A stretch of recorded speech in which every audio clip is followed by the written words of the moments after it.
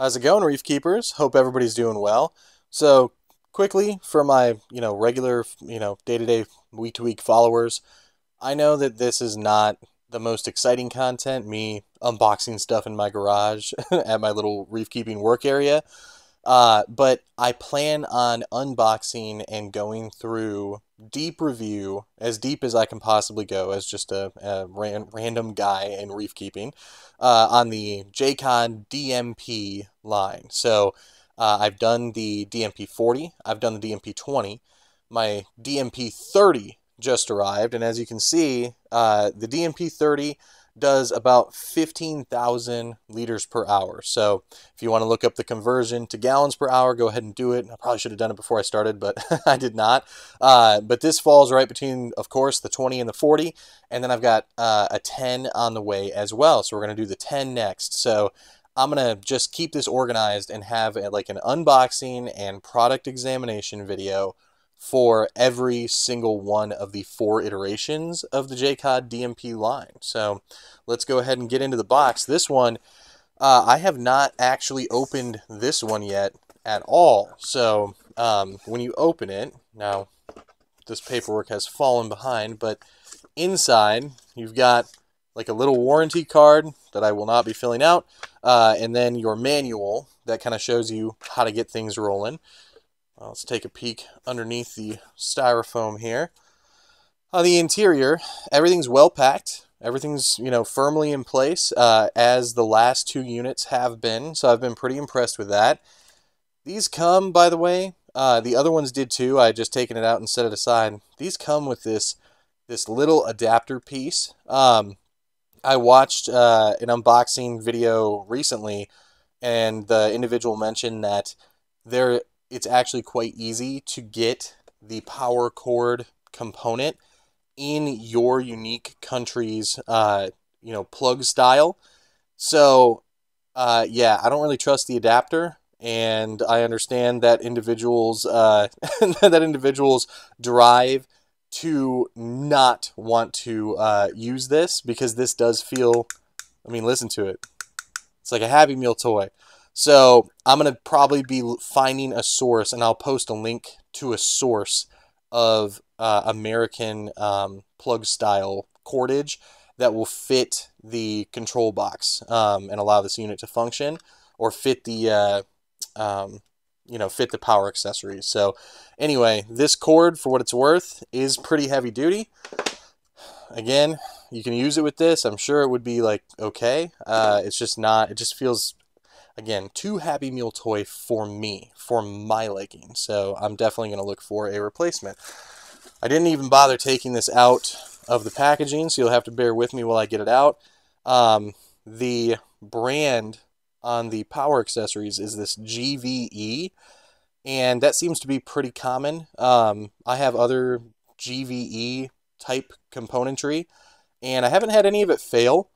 But, it is what it is. It's designed for products like this that are, budget or alternative products. So trust it if you will, or don't trust it if you're not interested.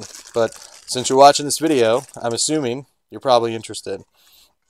Control box here. So it's got a little, let's take that off. Comes with a little protector on it so that the screen area does not get scratched up. This is a universal Jebao controller. These are coming with all of their Bluetooth capable products now. The cool thing about it that I like, and I actually do, a lot of people get stressed about this back plate that it comes with, because it doesn't have a screw point where you could screw this into the wall. It just has this little hanger point at the top. I don't mind that. I kind of let my power accessories just kind of dangle where they may after I give it a, just a zip into the back of the tank wall, or the cabinet wall. And so I'm cool with that. This is pretty cheap quality, but again, it's like a one-size-fits-all deal. I'm not ever going to use the controller itself. I'm not a controller like guy when it comes to like control boxes for products. Buttons are nice and clicky and everything. Screen is just like a standard black and white, no backlight. I use the Bluetooth to connect it to the Jebao Aqua app. I have a whole exploration of the app in a separate video if you want to take a look. A few videos ago, I found the app to be quite good, and I actually did successfully reach out to Jebao and have them update random wave mode so that we could control the intensity of it. So with that tweak, I'm like all in on the app, man. All in on the app. I will note, this is a nice difference from the VorTech. You can actually detach your cord from the actual control box, and instead of having the cord pretty much affixed to the control box, I understand with VorTex you can take the control box apart and detach that cord. Nobody's doing that.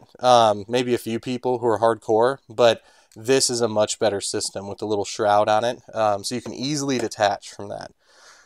Other things in the box, we'll get through the boring stuff. These are just your little cord clamps and zip ties. Just the same deal that comes with Ecotech product with a Ecotech VorTech. So, all right, let's take a look at the DMP-30 wet side.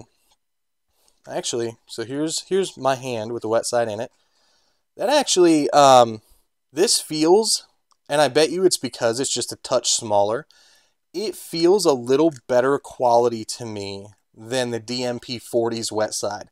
The DMP-40's wet side felt a little weakish in comparison, like the cage, I'll say, felt a little weakish compared to like an MP-40. I'm sure it's fine. Like I torqued it pretty good when I was taking it apart to look at it. I think that it's, you know, not a huge factor that it is not like a highly premium cage on the wet side of the DMP-40, but this DMP-30 cage, I guess probably because it's more compact, it feels good and strong. Like I really feel like, you know, no like creakiness or flimsiness about it. So you do have to put a good little bit of effort into it to open it up, but it's a little easier to open, I would say, than the VorTex that I used to own. There we go. A little bit of jiggling will get it apart for you. So you can see the propeller is basically like the propeller component itself is like identical to what you would find. I mean, it really might be like the same propeller that you find in a VorTech. They are remarkably similar. Do have this like highly durable specialized plastic. One of my viewers told me what it was. I looked it up. They're using this like super highly durable plastic for the rod that goes down the center point of the shaft here, or just down the center of this propeller portion. You can see, by the way, fair bit of play here, and I think most people are assuming that because there is a fair bit of play, it's cheaper. I caught someone with a lot of knowledge about Wavemakers discussing this play, and they actually think it's a benefit to have a little more play than the VorTech does. So I think over time they anticipate actually less wear to the components because there is more play and the tolerances aren't so tight. So that's interesting. We'll have to see how that plays out over time. I mean, I plan to run these long term. By the way, you can get, I'm not going to take it apart all the way, but you can get to the magnet inside of it by popping these little tabs around the outside of the circular portion of this, you know, plate portion of the wet side. So let's put this guy back together. Just kind of wiggle it down into place. Just apply a little bit of force and it goes back together. Yeah, pretty nice. Here's the suction cup cap, by the way. So this is the most interesting part of the DMP line, is, to me at least, is the suction cup cap. So it is a cast formed, like you can see the suction cups don't just like come away. They have been like poured as one singular part so that the cap and the suction cups are all one thing together. Very strong, but very also like pliable and adjustable. I've found them when I've tested other units on my tank, besides this one, to be extremely strong. How they'll hold up in salt water over time, we have yet to see. We're going to find out. I'm absolutely going to find out and give you guys, like, you know, every few months a check-in and like a, observational report on how these are doing. But in theory, these should keep your pump held in place better than only magnets would. So you've got a magnet that is, in my opinion, in the 2 units I had before this one, they were as strong as, at least, as the as the MP10 and the MP40. They feel plenty strong to me, but you have additionally on these Jecod units this cap that includes the suction cups. So these shouldn't really be going anywhere unless some tremendous force slams into them. And here's the piece that everyone waits for. So, I mean, I guess some of you are probably curious about the wet side, but this is my, favorite portion of the VorTech and of this pump, and the most interesting portion to me. So here's how big it is in hand. All right, I wish I had my little tape measure out here. I should have brought it, but I can put measurements in the comments if you want later, if you guys are curious about the form factor of it. A little bit of sparkle behind like the Jecod name, which is interesting, like a little stylistic bit that they put on there. This feels incredibly sturdy in the hand. I mean, incredibly strong. The suction cup cap on the dry side is actually, I'm not going to pull too hard on this, it's adhered. If you push on it pretty hard, you can get it to peel at the edge, but there's a lot of adhesive underneath of it, so that it is fully adhered to the dry side. And I like that because you have to take this one off the wet side to service the wet side, but you don't want this one, like if for some reason there was magnetic failure, you don't want the actual dry side itself falling out of the cap and just the cap left hanging on your tank, right? So like it is absolutely adhered fully to the dry side, which I think is a good touch for sure. Looks like plenty of cordage here. By the way, I have a lead on some Jebao extension cordage. I will post that on my Instagram. So if you're looking for extension cordage, I think this is 6 to 8 feet, depending on which unit you get. Follow me at Kalamazoo Reefer on Instagram, and I will probably in the next few days test and post. I think I found a solution, and I'll test it and then post it if it is indeed a viable route for getting like a 10-foot long extension cord that uses this 3-prong setup. So we'll see if that works out. But yeah, guys, dry side's a little bit smaller, of course, than the MP40. I actually like the form factor of it even better. And you're not losing that. I mean, I think it's what for the DMP-40, it's 20,000 liters per hour. So this is 5,000 liters per hour less, and that's not that much less. So considering the smaller form factor of like the dry side and the added strength of the smaller form factor of the wet side that I'm detecting when I squeeze on these components, if you can get away with a 30.